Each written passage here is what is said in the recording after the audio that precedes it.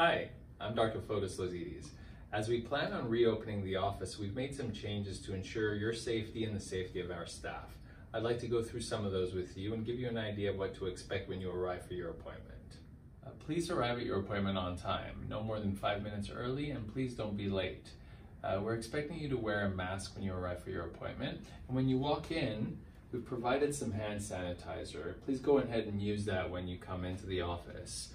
Following that, Daisy will direct you directly into one of the examination rooms. Once you're in the examination room, we ask that you have a seat in this gray chair. Please keep your mask on at all times and try and avoid touching anything unnecessarily. We look forward to seeing you soon. Thank you.